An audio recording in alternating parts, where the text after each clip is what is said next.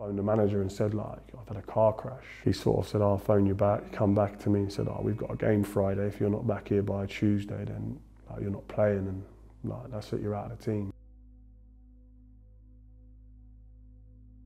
Probably 7, 8 months, every day would be in tears on the way to training, because I didn't believe that's where my life was.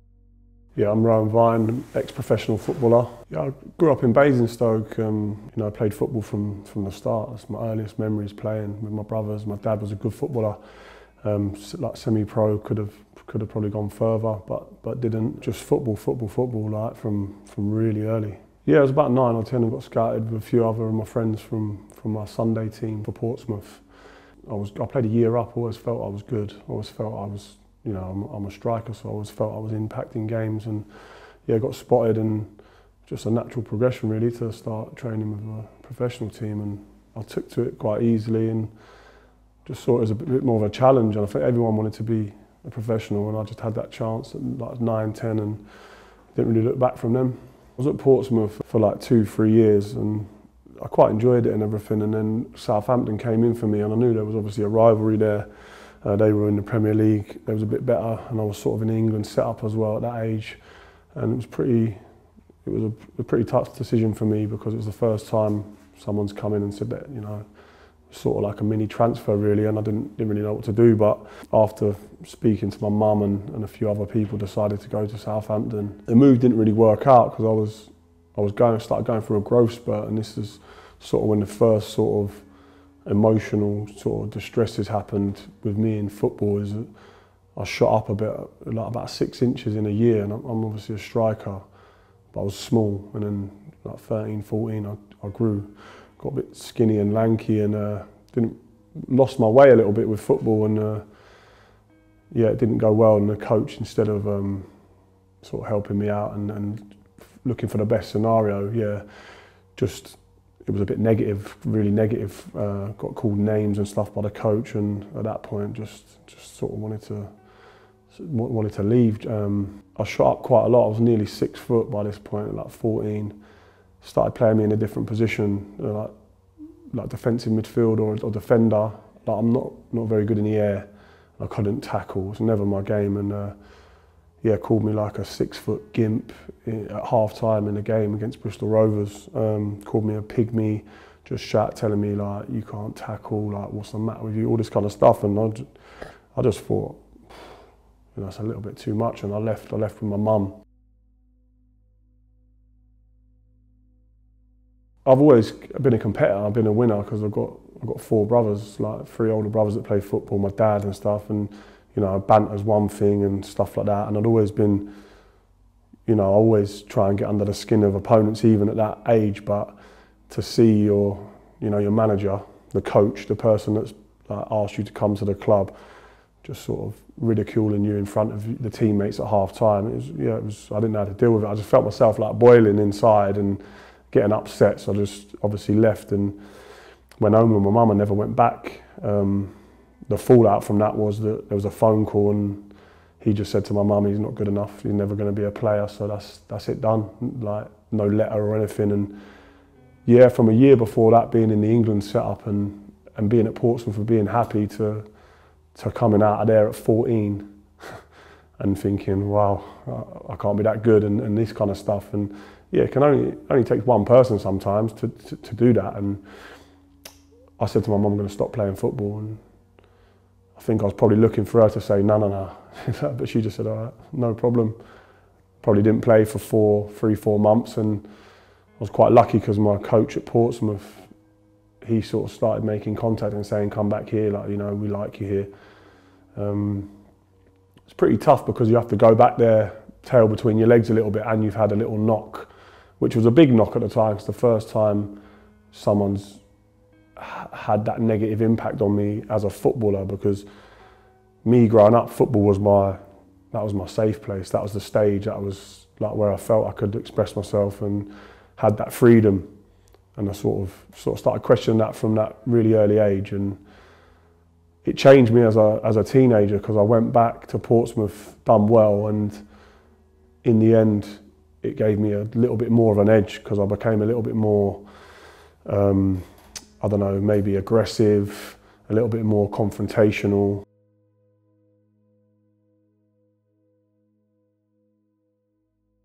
In certain areas all around the country, if say you play for Portsmouth, there's going to be a lot of Portsmouth players from Portsmouth. If you play for Southampton, the same as any parts, anywhere, London, Reading, anywhere, it's going to be the same. So yeah, they obviously weren't happy that I'd left, and I was quite a main player of the team at the time. So yeah, they weren't happy, and I think they were less happy when I came back, because it's like, oh, you've come back. And there are obstacles that you have to face. Like, I've got an absent father. I did have all through my teenage years, and they're the times when you sort of look around, and I've got a big family, but I did feel alone quite a lot at that time, and it obviously left an impact, because I still talk about it and feel it now.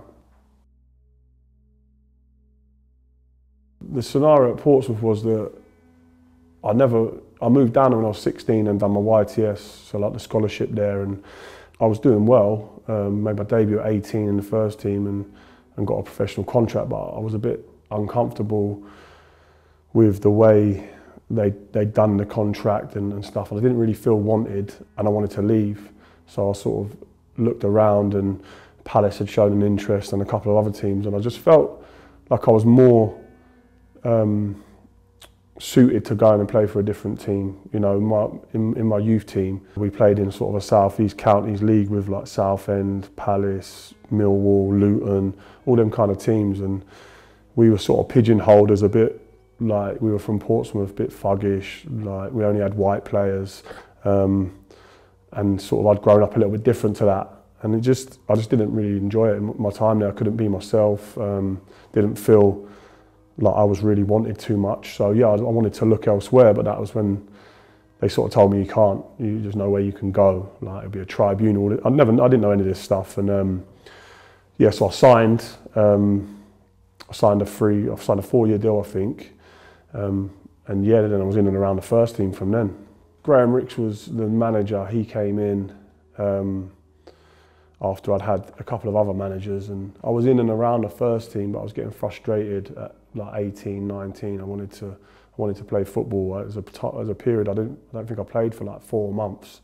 I was ready to go and play men's football, and sort of I didn't know but Graham Rix and Jim Duffy came in from Chelsea and bought a few players, and there was a bit of a shock to the system, because the assistant manager was quite aggressive, and he was quite aggressive with me, and it felt like I was getting bullied a little bit, a young player in the first team, and yeah, he was on to me. So like, yeah, Graham Rix had just come out of prison. There was a lot of stuff going on. Like, I didn't, he'd been in prison for having sex with an underage girl. My sister was the same age, and it was just all these kind of things. It didn't sit right with me, a lot of the things going on. So I wasn't difficult. I just wanted to play football, but I was trying to get away from there to go and play football. And then they got the sack anyway, so Harry Redknapp came in. And then I just went on a sequence of loan moves. I went on loan 3 times, so I played, I think, 150 games on loan, which it's not really done now, and it wasn't really done then, but I wanted to play football. I just needed to play football. I knew I had a burning desire not to be on the bench or in the reserves. I needed to play football.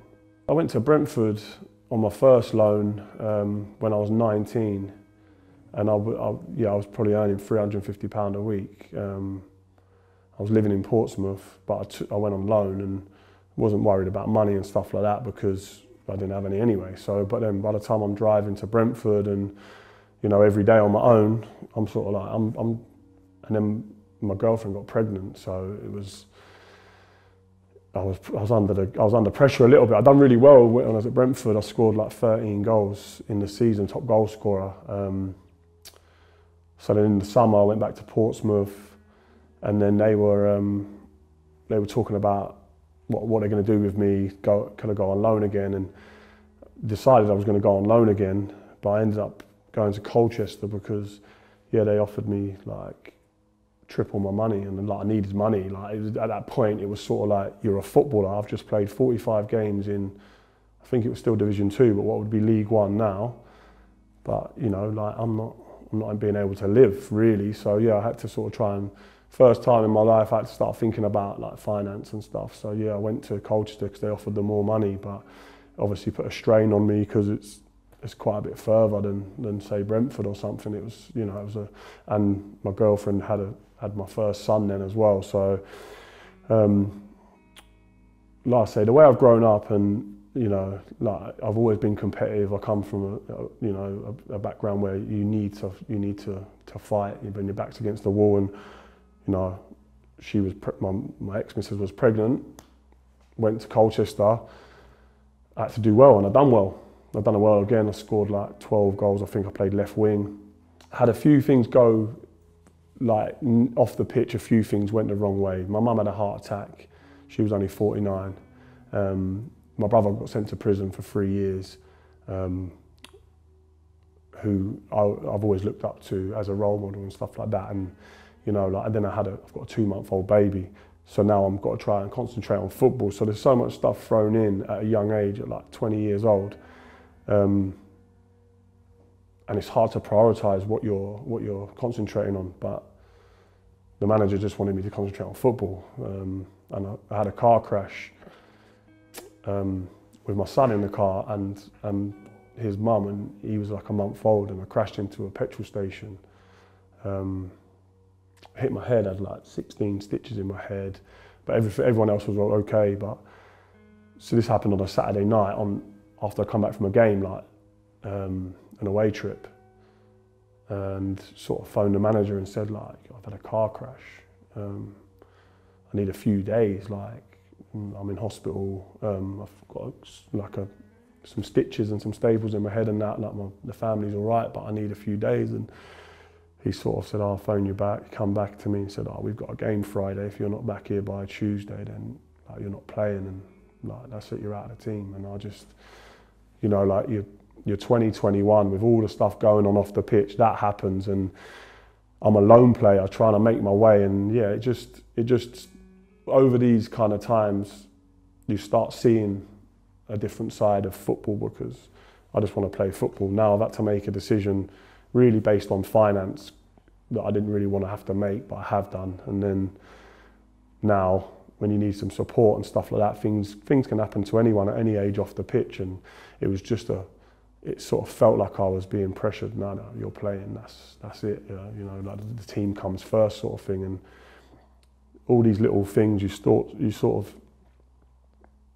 they just stack up over time, and you see things differently. I'm sure it's in any industry, but I think we all have a sort of sense of football being the promised land, and you know, it's all good, and as long as you're getting paid well and you're training every day and playing, like that's it, there should be no complaints. And really and truly, that's not reality. And I think people are starting to understand that a little bit.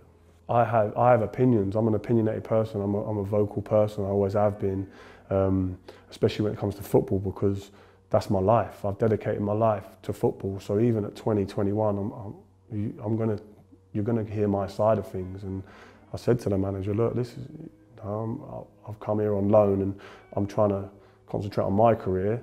Also, like, I'm helping the team, but you know, these things are happening. I need some support. You need something to be able to switch off from just the football side of things. And that was sort of my mindset from early, but you're always fighting against it because the football has to come first. So I wanted to play every minute of every game, of course, but if you have a car crash and you've got 16 stitches, you probably need a couple of weeks to just chill or whatever. And yeah, it sort of swallows you up. If you don't prioritise football and put it first at every single decision, it's going to go against you.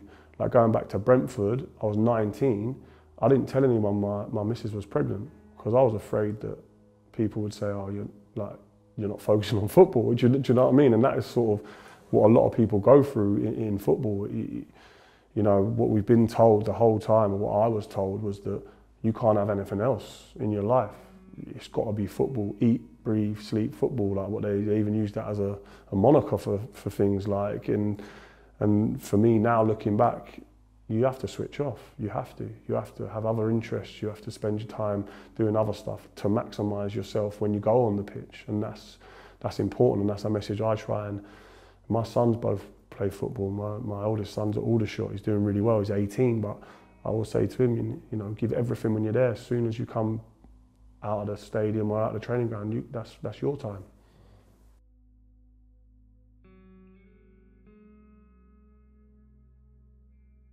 That was something that sort of came out of nowhere. I've always had a bad back and always struggled to do sort of strength and conditioning sessions, weights and everything, pull-ups, everything like that.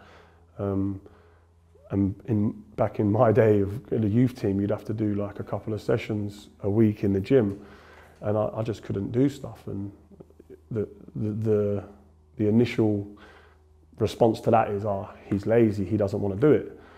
And I was like, well, I'm in pain. So all this was going on, I always had a bad back. And when I finally left Portsmouth, I went on loan to Luton. And then in the next summer, they wanted to sign me permanently. So I signed, but I hadn't passed a medical. And I had a bad back. And they knew I had a bad back, but I already signed the contract. So they sent me to like 3 specialists. Ended up having some blood tests. And testing positive for a certain gene type, and then within that gene type you can have one of sort of 8 diseases.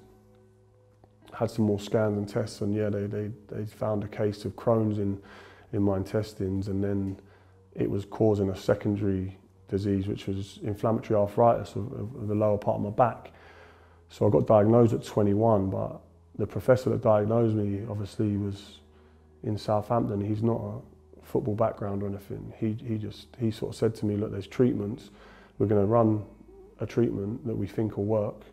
But if these treatments don't work, like, you know, this is a problem. It's a genetic problem, and you could be in a wheelchair by the time you're 40. Like, he actually said that to me at 21, and I'm thinking, no, I've got to play football. This is my career. So all the way through my career, they would always have to go back to the professor when signing a contract to see whether I was capable of seeing out the contract for insurance reasons. So that was a shock, and the treatment worked. Like, I was out for 3 or 4 months, but the treatment worked. So then after that, like, while I was playing professionally, it always got paid for, because you couldn't claim an insurance because it was genetic. So it always got paid for by the clubs. It was as part of my deal. But you know, again, it was one of them things where I did have flare-ups all through my career, like my stomach. There was one occasion when I was playing for Birmingham. It normally happened on night games for some reason. You'd eat through the day, you'd have to eat whatever you'd eat pre-match. But there was something about night games when I started running, I'd get these stomach cramps. And a couple of other players have been diagnosed with colitis, I think Darren Fletcher and a few others, but I always kept it to myself. Like, the club would have known because I was having these injections, but if I had a flare-up in terms of my stomach, I would keep it to myself, because I didn't want to be out of the team, like, you know, with a stomachache effectively, and that's how it was sort of seen. So I used to battle through it quite a lot. There was one instance of Birmingham against Norwich. I was playing for Birmingham, and like, I had to come off 5 minutes before half time because the stomach cramps were so bad. Like, I'd like shit myself on the pitch and everything, tried to carry on, and I just had to come off. Then you've literally come off with a stomachache. So, you know, in that kind of world, it's, again, you've let the team down or whatever. So it's always been tough, and it's always been something I've had to be aware of. With the manager, Steve Bruce, obviously he wasn't that on the ball with anything like that anyway. Probably didn't even, as long as you're fit to play or whatever, you've made yourself available, then he couldn't believe it, I was coming off. I was in the toilet at half time, literally, and he couldn't believe I was, and then it's as if you're less of a man because you've come off with a stomachache. It was normally my back that was bad, because the arthritis was obviously more of a problem if you're running around and stuff. The stomach would only come on every now and then, so yeah, there was a reason for it, and it was explained after, but we lost the game 1-0. You know, in football, it's like you say, fans at the stadium be like, what's he coming off with? Like, and that's sort of how it was anyway. But yeah, it was just another thing I've had to deal with physically and sort of emotionally as well. Yeah, I mean, I went on loan to Luton in League One, and we won the league with 98 points. We weren't expected to. We was one of we weren't fancied at all. But I went on loan because Mick Harford and Mike Newell were there, and Brian Steen, and they're all strikers. And Mick Harford had seen me play for Colchester, and I thought, for my development, I'm not getting any development at Portsmouth. So for my development at next stage, I could work with strikers. And yeah, I scored 9, and I got about 18 assists when we went up. I was always more of a link man striker, and then I signed there permanently for about 250 grand. And the first season I was out for 3 months while they checked the back and getting diagnosed with all that kind of stuff. And I came back and in the championship, and I played 20 and scored 10. And I really felt like I'd arrived in terms of, in the championship I was capable. And then obviously started the next season, and I think I scored 14 in about 27, 28, and then they had some financial problems, difficulties back then times, and they were dropping down the league. And yeah, I got sold for 3 million in the January. So like from leaving Portsmouth with an injury, you know, like a year and a half later, I've gone for 10 times the amount, and I've gone, and I always felt that player was in there, even though other people probably didn't. I always felt like it's coming, and it's just might take a bit longer. Obviously had the setbacks and that, and yeah, I went to Birmingham in the January, and they were 8 points clear at the top of the champ. So I was effectively going to a team that was going to be a Premier League team, and that was big for me. Yeah.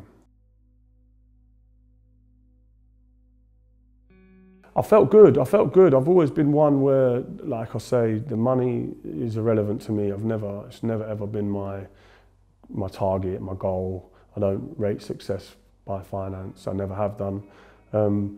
So it was just another step. Like, I'd come from Portsmouth, I'd seen them get promoted, and I'd been in and around the squad with your, you know, Mersons, Teddy Sheringham's, like your Kubus, like some good players at Portsmouth.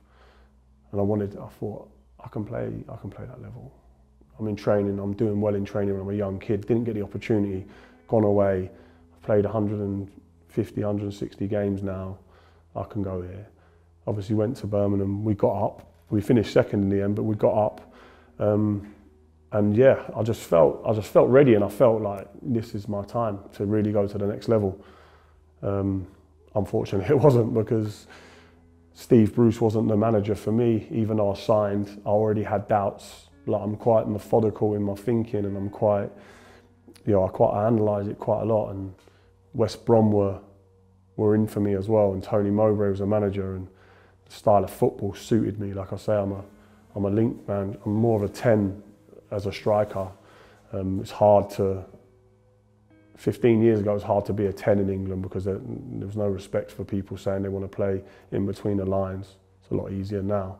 But I sort of wanted to go to West Brom, but they couldn't agree to fee, so Birmingham put the money down, and it was one of those where I did think about it a lot. Everyone was like, "You're crazy, you have to go. Luton are going to get relegated, like everything." And I was like, "Wait, it needs to be right. If it's not right, then I don't really want to go." But in the end, I did. I went, and we went up, but I sort of knew the differences between me and the manager as people. I knew the differences straight away, and I knew that'd be hard for me, because, like I say, I've encountered personality clashes before that, and always known it's best to go your separate ways. So by that point, yeah, it was never really going to work. And I was in the squad a couple of times. I was on the bench in the Prem. I remember a game against West Ham. I'm on the bench. We're 1-0 down at home. I'm thinking, I've got to come on. I'm a striker. And like, the manager turned around, knowing I've never played in the Prem, and he said, like, "Are you going on?" And I thought he was talking to me. He put a left back on who was sat in front of me, and the left back hadn't even been training or anything. And I just knew at that point, I was like, I've got to leave here. But again, it's like the politics of football. He was wanting to get rid of me, but didn't want to say it, you know what I mean? So in the end, I had to take it upon myself, and I signed in January 2007 and bought a house, moved in June, and by October I was on loan at QPR. My family were living up there. And my missus had just had a baby. You know, it's all these things you go through and you think like, really, I want to stay. I've just moved my family up here and we're in the Premier League, but I know my personality and I knew the manager's personality, and I just thought, I've got to play football again. So couldn't wait to get out on loan really, and again back to the Championship and try to do my thing again.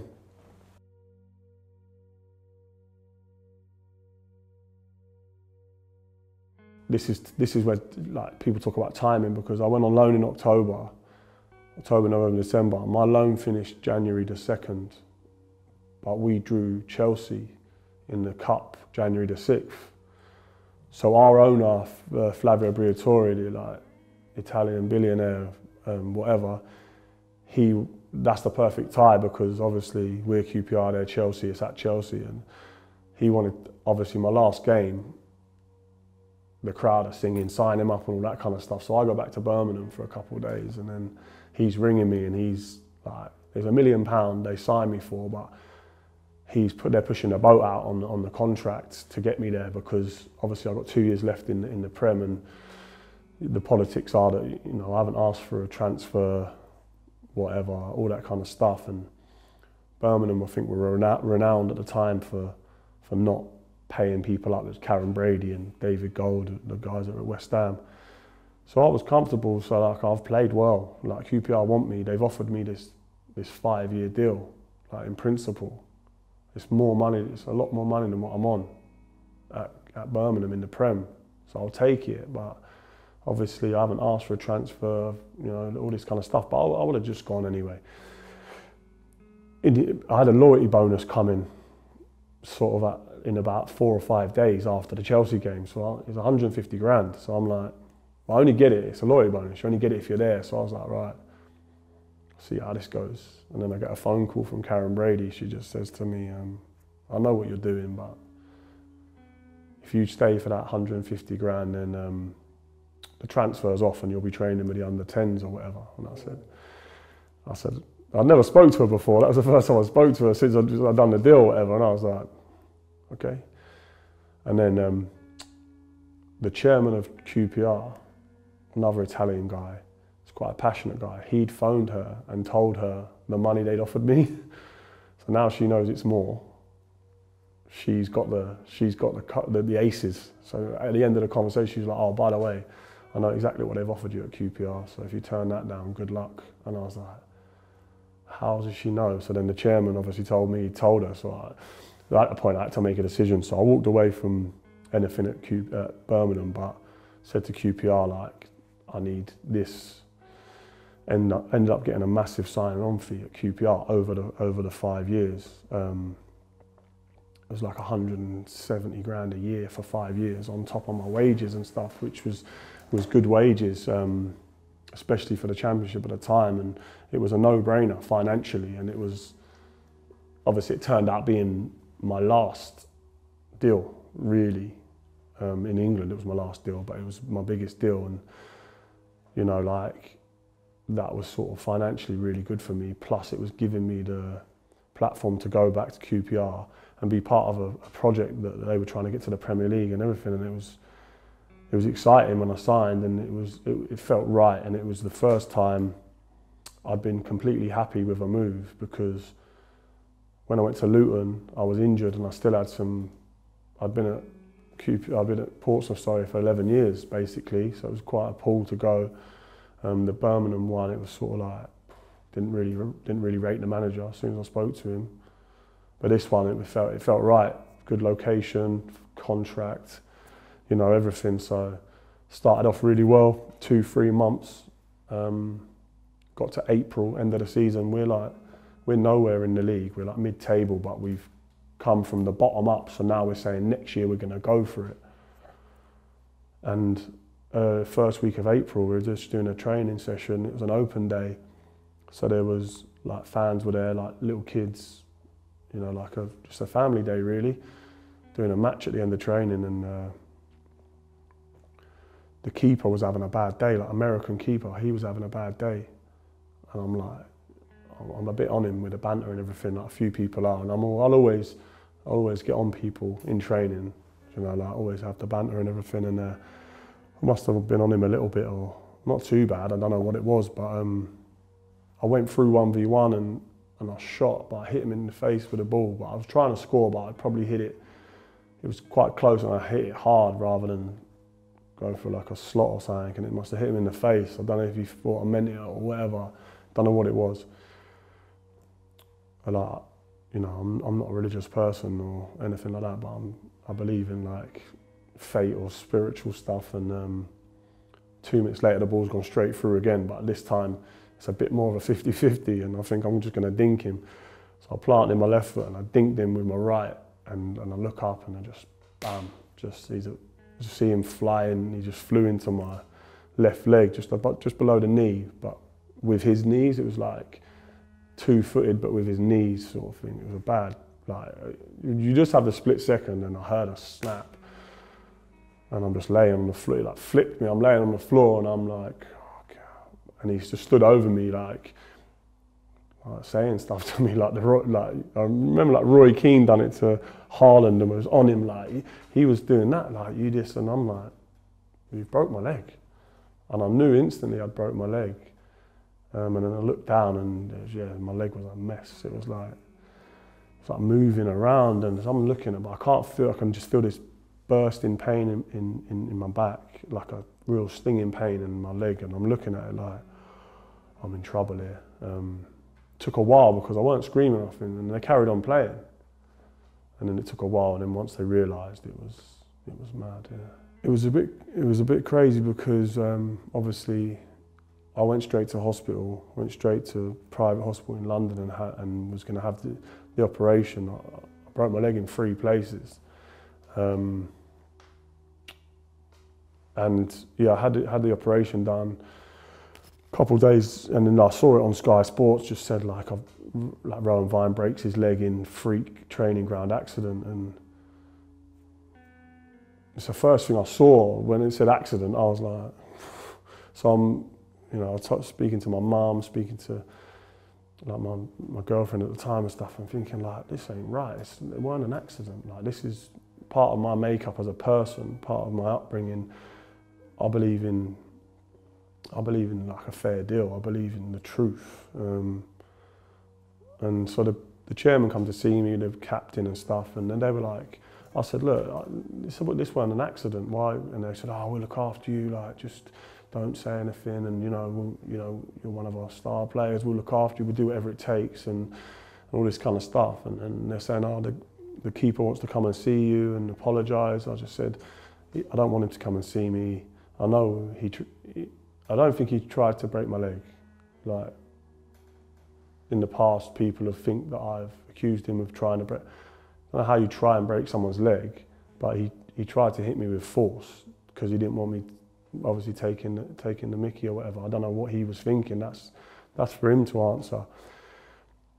But you know, that's what happened, and he meant to hurt me. So that's, if you're out of control, that's what can happen. And I didn't need to see him, but anyway, he came after a couple of days when I'm in hospital, and he was upset, crying and stuff, and I just said, look, as long as you can admit to me and you'll always say that that it wasn't an accident, and that, you know, it wasn't one of these coming togethers, like, you know, I mean, I have a little crumb of respect for you. And he just said, yeah, he said, the red mist come down. I don't know what I was thinking, but yeah, that happened, and you know, I've got to live with it, and you know, I'm so sorry and stuff. So that was the best scenario for me, because I didn't want to go on telling everyone saying it's an accident and him pretending that he didn't mean to, you know, that he didn't do it on purpose and stuff. So that wasn't too bad. The problems I started getting was, like I say, I'd had 3 months out with a bad back, but I knew what the scenario was. Once the medicine started working, I was fine. This was completely different. This was a badly broken leg, and the circumstances is what affected me more, because I was like, that's never happened to anyone before. Why has it happened to me? And Am I that much of a piss taker? Or like is it, why was it me sort of thing? And I just threw myself into the rehab the only way I know how, which is to do 3 sessions a day. Me and the physios were working round the clock to try and get back as quick as possible. But as soon as I wasn't physically doing sessions, I would be at home and my mind would be racing. And you know, even in the first rehab, I started getting some physical signs of that were uncomfortable. Like I was getting a tight chest, sweaty palms, just getting like a whirring in my mind, like fast-paced like thoughts, and then, you know, used to like run, like do things too quickly, like run to the toilet and then run back and then drive too quickly when you've got loads of time. Just like, so I decided just to see the club GP and spoke to him, and he just said, look, you're this like there's sort of mild panic attacks, anxiety, and it's all part of like sort of depression. He said, we're gonna treat you for depression alongside you trying to get your rehab. He said, but if you try and make sense of things, he said, the biggest thing in your life, football's been taken away, and not in a, you know, not in a sort of, in a bad way. So that's gonna play on your mind. So in my head, I just thought, oh, that sort of settles that. He gave me some antidepressants, some mild antidepressants, and said, see how you get on with them and as you're doing the rehab. I took the tablets for a few weeks, but it weren't really helping. I was a little bit less physical symptoms, but I still, you know, everything pinned on me getting back playing football. It really did, and in my mind, that's what all I was thinking. I played a game against Fulham, reserve game, after about 4 months, but I could feel my leg, I could feel it. And people say to me, no, you couldn't. I could feel it was broken. And I just said the next day in training, the ball hit me on the toe, and where I broke my shin was like real high up. And when the ball hit my toe, I could feel it physically, something opening, and I ended up going back to the specialist, and he'd done a CT scan, which goes inside your bone, like takes like sections of your bone bit by bit. When he got to the fracture site, he said there was no bone there. It was what's known as a ghost bone, so it sort of closes up, but there's a little bit missing, but inside is hollow. So obviously that's what I could feel, the weakening of the bone. And he just said, you've got 2 options. You can let it heal naturally. I had a pin in there already, a titanium pin, and he said you can let it try and heal around that naturally, or the other option is we take it back out and we put a bigger, wider one in. So effectively cut my knee open again and just re-break my leg. So I had that done. That was after 5 months after breaking it the first time. I had it re-broken in surgery, had another pin put back in, and then we had to take loads of time, because obviously the first rehab you're at it, you're going for it. Second one, you're like, oh, take it easy, make sure it's, you know, it was just science. It wasn't anything to do with the operation. It wasn't anything to do with anything. It just didn't work, and I had to have it redone. So obviously now I take another step back psychologically and a massive step back physically. I ended up coming back after 13 months, but that was the end of the season. So I played 1 game in May. Then it's pre-season, and you're coming back for the next season. So it ends up being sort of 16, 17 months. In that time, the owner of the club, who was a bit of a dictator, Italian guy, Flavio Briatore, and he wasn't, I didn't get on with him. He wasn't a nice person. He was, you know, and I think one of his lines was, I'm so rich, I don't have to listen to anyone's opinion. And like when you've got someone like that in a football club, it's not going to work, because there's plenty of people that need to have a say and plenty of people you have to work with. And he basically tried to force me to go to Paris to have the second operation, because the doctor that had done heart surgery for him, he wanted him to do the operation because he blamed the surgeon with literally no evidence, because the surgeon's one of the best in London.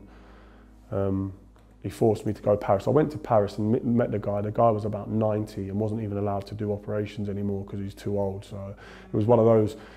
So I sort of disagreed with him, which wasn't a good thing. And from then I had 3.5 years left on my deal and no real relationship with the owner. And then he's sacking managers left, right and centre. So when I came back from injury, all I want to do is play football and get back playing. Now I've got this other cloud over my head because he doesn't want me to play in the team. And he's telling managers they're not allowed to pick me. Like 3 managers have since said to me that, yeah, he told them he's not allowed to play me. He sacked the manager, Paulo Sousa, who was probably my favourite manager at QPR. He wasn't there long, but unbelievable guy and like class, like person and a football man, you know, like unbelievable player for Portugal. And, you know, like I just thought he was a really, really good guy. And he sacked him in some weird circumstances. And then he sort of summoned 8 players to his office in Knightsbridge for a meeting, and I didn't really want to go anyway. And he asked me my opinion on the manager, and I just said, you sacked him, so it doesn't matter. He's like, I want to know your opinion. So I gave him my opinion. He started shouting at me saying, that's wrong, he's this, he's that. And I said, okay, well, that's my opinion. And then I'd made a statement in the press about a player leaving, Dexter Blackstock. He'd been sent on loan to Nottingham Forest and he was our only fit centre forward.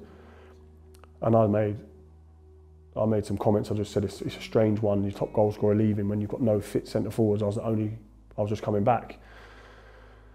So he demanded an apology in front of all these people in the office, and I wouldn't apologise because I said what everyone else was thinking and what everyone had said anyway. Why is your top goal scorer leaving when you're 6 points outside the playoffs? But there was another reason why Dexter had left the football club. So he tried to like demand an apology, then belittle me in front of my teammates. So I stood up for myself, like I always do.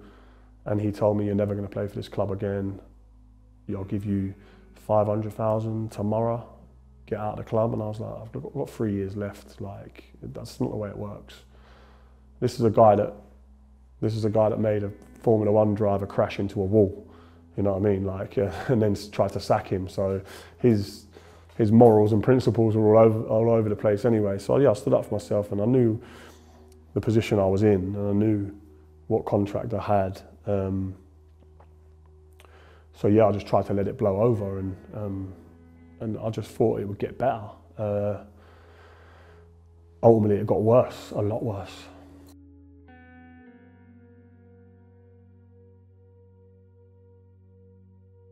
Yeah, so for like probably a year, I was a bit of an outcast under that regime because the owner was calling the shots.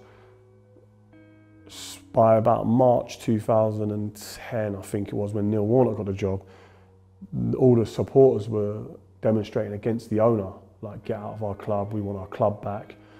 So the owner, I think they sold some shares, and he took a step back anyway, because he knew that the crowd and everyone didn't like him, and his way of doing it wasn't working. So Neil Warnock came in and was basically given license to do anything to run the club. I didn't know if that meant anything to me. I was supposed to play a reserve game that day, and Neil Warnock phoned me and just said, look, you're not playing the reserves. I've tried to sign you 3 times this season.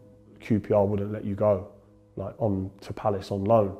He said, but the owner, I know the problems you've had with the owner, he hasn't got a say, like, he won't tell me who to pick, like, you're back in. And I come off the phone and I was thinking, oh, wow, like, I'm back, I could be back here. Didn't think it would be Neil Warnock, the man that like brings me back, but I'll take this. Started training with the first team again, was involved, was on the bench, and then he started putting a young kid on in front of me, like a young striker. So I'm thinking, that's a bit strange. Like, he said to me, I'm going to be playing, like, he likes me as a player, tried to sign me 6 times, all the good stuff you want to hear.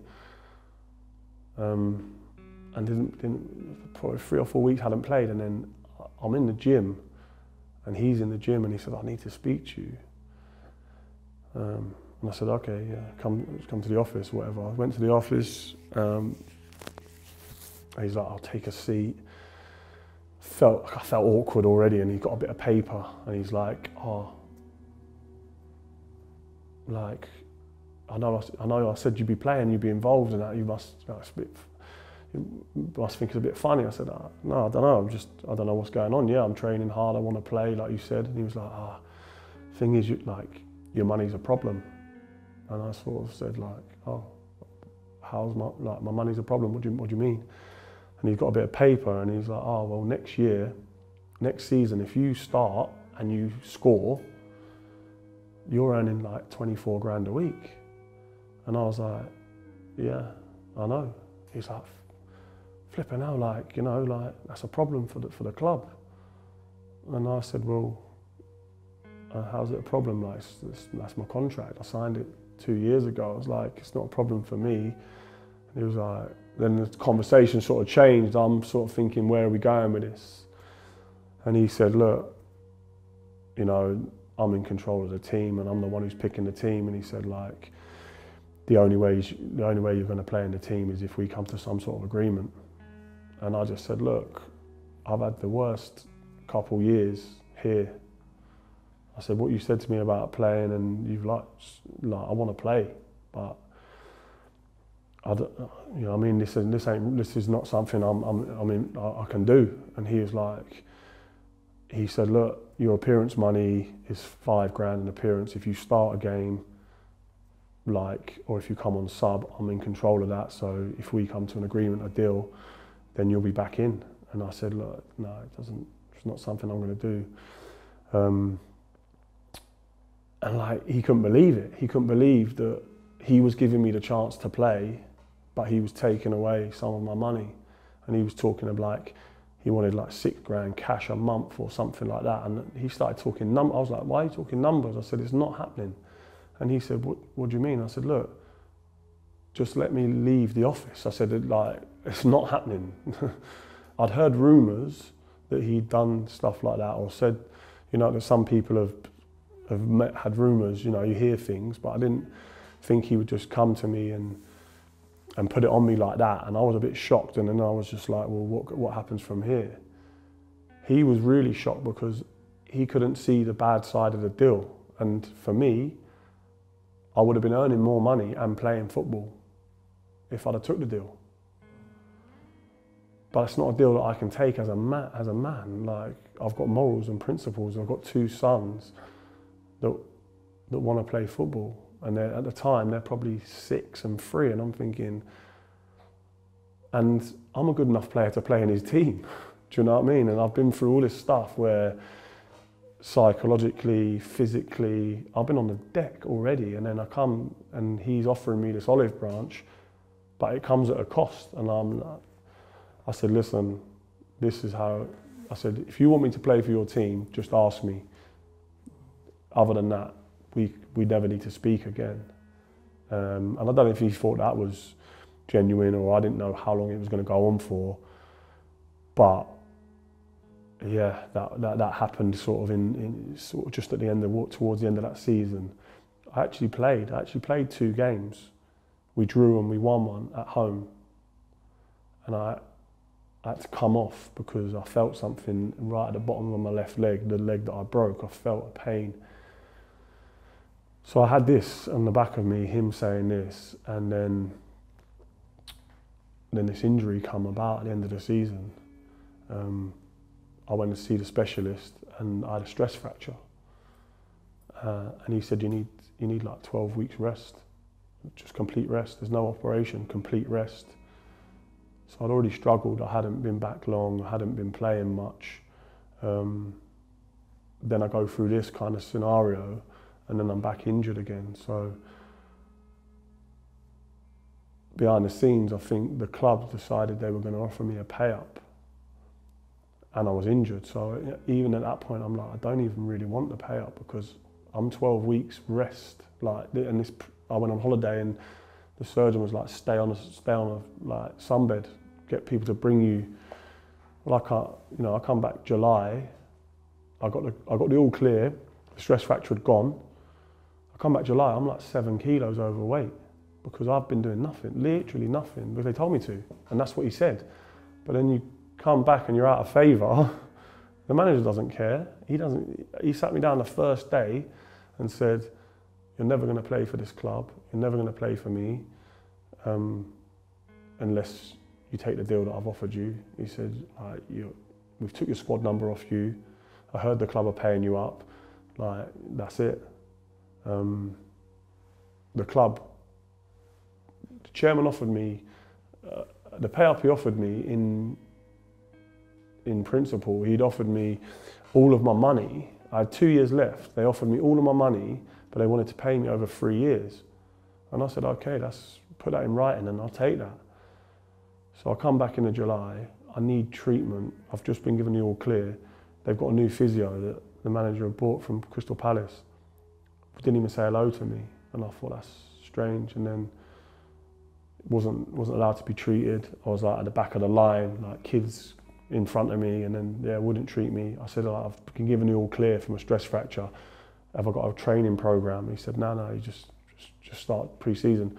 So I started trying pre-season, trying to run and that, but then I got sent with the youth team physio, and I had to try and train with the youth team while they were sorting this pay up out through August. Had it in principle that they were what the deal they were going to give me. So I was speaking to other clubs. I spoke to Blackpool, and they'd been promoted to the Prem, and Ian Holloway was like, if you pass a medical, we'll take you, no problem, but we'll pay you like £2,000 a week. I was like, it's not a problem. I've got this pay up sorted. Like that's brilliant. Like this is what I need. So the last day of the window, I needed to be paid up to sign for Blackpool. They'd heard that I was signing for Blackpool, so then they made an offer of like 50% of my money, but wanted to pay over 3 years. And I just said, if you give me 50% up front, I'll go today. Then they said, we're not offering you that, and took the offer away. That was it. And that was it done, so I couldn't leave. So I was now there. And then, I think from that point is when it got really bad, like in terms of the treatment of me. They were trying to antagonise me a lot of the time. I had to train with the youth team. I got, obviously my squad number got took off me, then I got kicked out of the changing room. I had to go into the youth team changing room, like no locker. Then I'm training with the youth team every day, and then some days I have to train on my own because the youth team, I can't train with the youth team. I had to speak to the PFA. I spoke to my agent, and he was just like, look, it's a tough position because you're not fit, you're not ready to go out on loan or anything, but they're paying you, your contract's there, you have to honour your contract, and you have to do what this is the best option to stay there at the moment, because they've killed your move to Blackpool. And that was, he came to me another 3 or 4 times offering me deals. Like, I said, look, this was a one conversation we had, and I said, don't speak to me about money ever again. Like, but like, what do they say? Greed is the only snake that can't be charmed. Like, he thought if he treated me worse, I'm more inclined to taking the deal. But my nature is, no, like, I'm less inclined to do the deal. I don't care about, this isn't about football. You've made it purely about greed and about money, and now you're trying to affect my career and my life.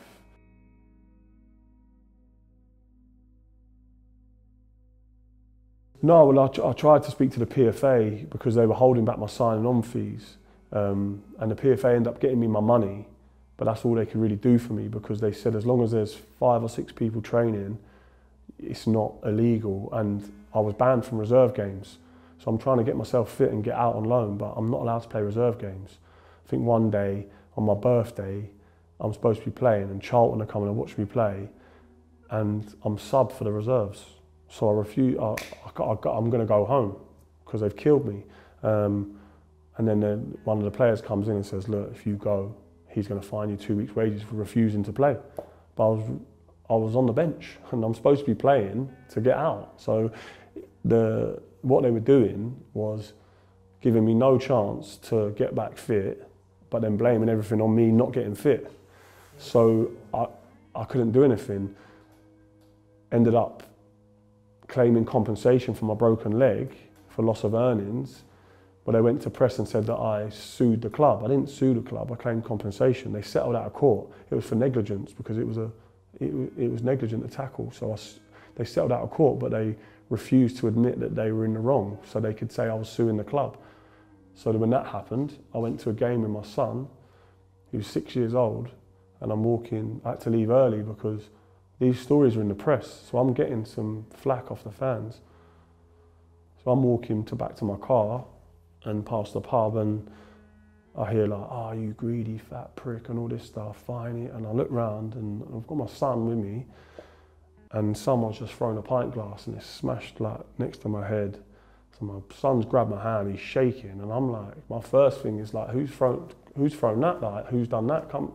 Then I realise my son, and it's just like the narrative being pushed from a football club against one of its employees is like, that's what they banned me from speaking to the press because they said they'd fine me if I said anything negative in the press. So all these things were happening. I couldn't really have a voice at the time and struggled for years and years after to have a voice. And it's only really, I don't want to be 60 years old still telling this story. So I've decided to put my point of it across now, and people are going to say whatever they want, you know what I mean? But these things happened, and you know, I didn't need to go through to the extent of what happened, and there's a way to go about things, I think, and they didn't do it properly.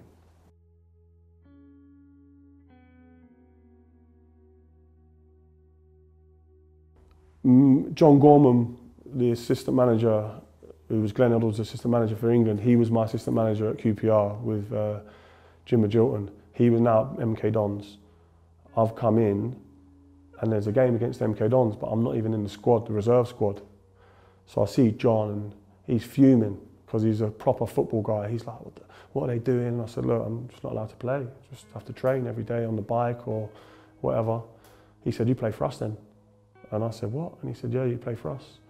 So I ended up going into the MK Dons changing room, like, and just playing for MK Dons against QPR, like in a reserve game. And it was good for me because 2 months later they took me on loan. But it was just like, it was crazy. I had to get a letter of permission from the FA to train with Portsmouth to try and stay fit because they wouldn't let me train. He come up to me at one point, Neil Warnock, and was like, I've got a letter from the club saying you can just stay at home for the rest of your contract. I said, I'm 27 years old, I've got 2 years left, 19 months left at that point. He said, yeah, just stay at home, I don't want to see you. And I'm like, that ain't good enough. I need to play, I need to get fit, I need to play. I'm like, this is my job, this is my career, this is my life.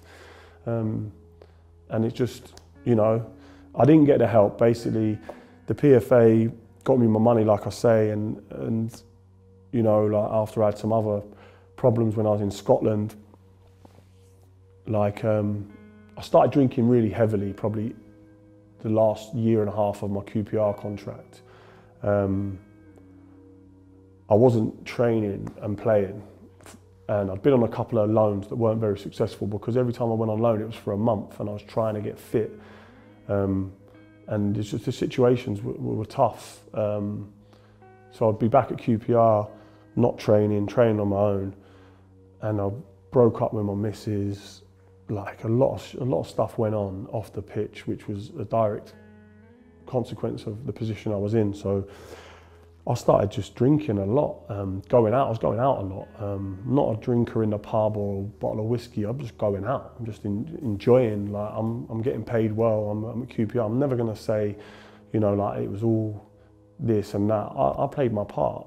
At certain times, I've made bad decisions, but a lot of these decisions are influenced by the position I'm in. And like I say, I've got an agent, but I don't have a dad to go to. I don't have any father figures to go to. I don't have any people that have been in my position that are going to give me guidance or advice. Now,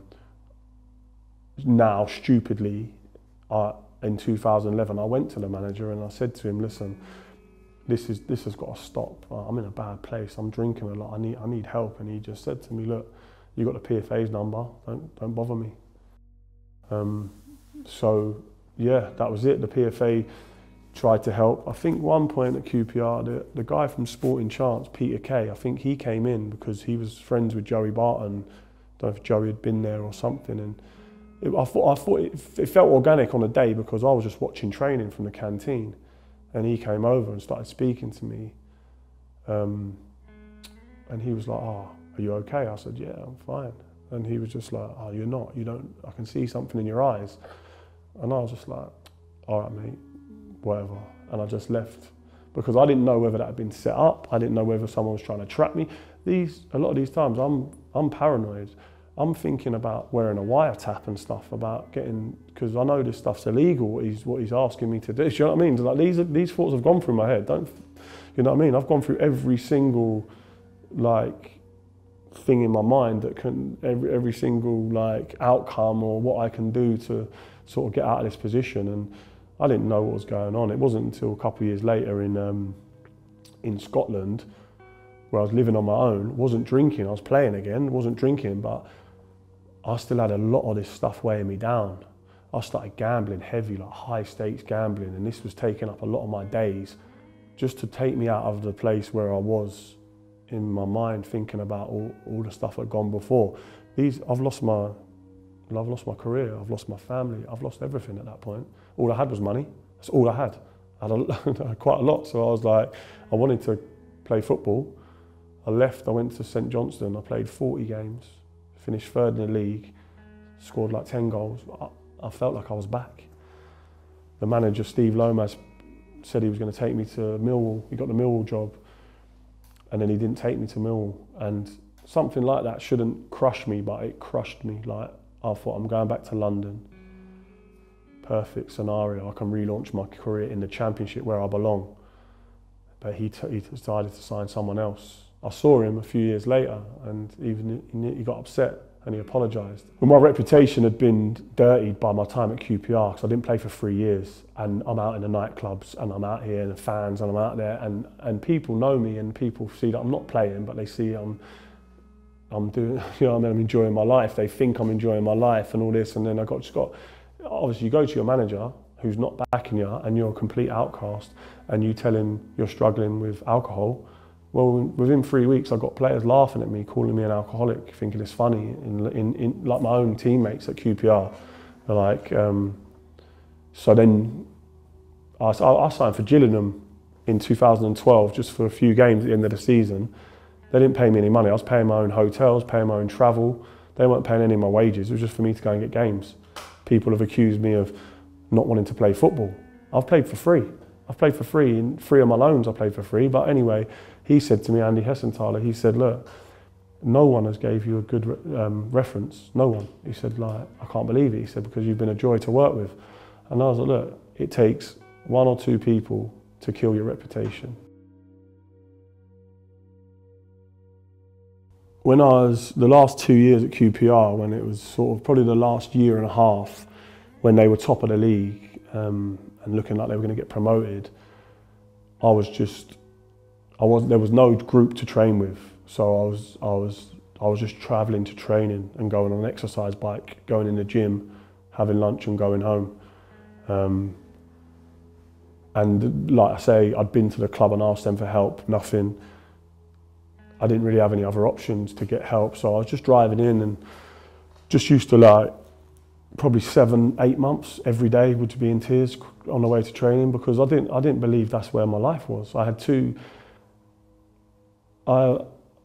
sons and they love football, and one day I remember my oldest son come into the room.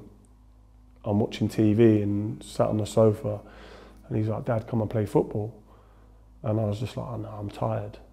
And he went out the room, and my other son was only 3, but he's in the hallway, and he must have said, "Oh no, Dad's tired. Don't go in there." And my younger son was like, "Oh yeah, but we need Dad. Like, we need Dad to play for the game."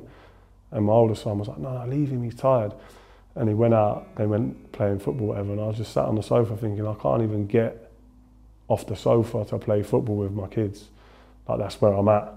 Couldn't really see a way out. Everything I tried wasn't really working. Every option I tried to get help. Like it was just a non-starter really. I mean, I could have, there's things I would do now. I'd be vocal, I'd tell people. But I remember Stan Collymore in like 99 said he had depression and he got absolutely vilified for it. You know what I mean? That's 20 years ago. Like this, I'm going through this probably 10, 11 years ago. And I didn't think I could speak to people and say what was really going on. And I wasn't really allowed to at the time. I left on the last day of my contract, you know, like I ran down the contract because they got promoted, and in the last year, Mark Hughes, he got given a bit of paper with everyone's names on, and the first 3 or 4 days, he didn't even acknowledge me.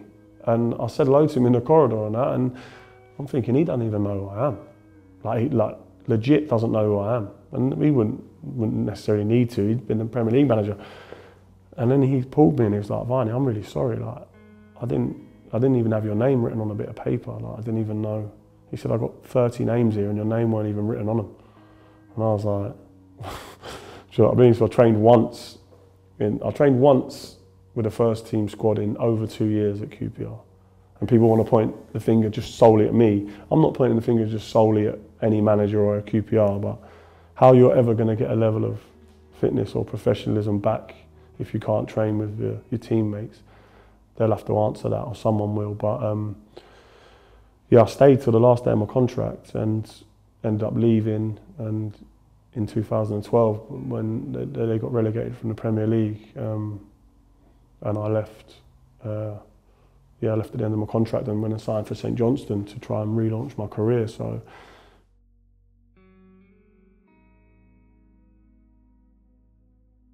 Yeah, I don't know. I've wrestled with this a lot. You know, I've had 4 years of therapy. Just completed that at the end of last year, and that took me full circle back through childhood, back through everything, and then realising who I am as a person and where I want to get to and how I can help people in certain situations. But looking back at the time, I didn't have the ability to change anything else. At 28, when I left QPR, I had a conversation with my mum about retiring, and she said, just do what makes you happy, but don't have any regrets. Now, I'd not played football for 3 years in my prime, but I wanted to prove people that I could still play football. That is the overriding factor. But at 28, maybe I should have walked away and had a break. Like, I'm a massive advocate of having a break from football. I stopped playing at 31. That's too early. I made my debut at 18, that's 13 years. I should still be playing. I've only just stopped playing now, semi-pro, the last 2 weeks, because I'm a footballer. I dedicated my whole life to it. But at 31, I couldn't even look at a football pitch. And that's got to change. Not just my story, it's a bit different to other people's, but it has to change. People can't be going into an industry full of hope and dreams and coming out of it broken. I was broken. The financial side of it, probably with 2 years left at QPR, the best thing for my emotional state would have been to walk away with nothing. But these times I've got 3, 4 houses, 2 young children, supporting a family. Like, everyone around me, my financial advisor, my agent, everyone is like, no, don't be silly. You can't walk away from this. You're injured. You can't walk away from this for no deal.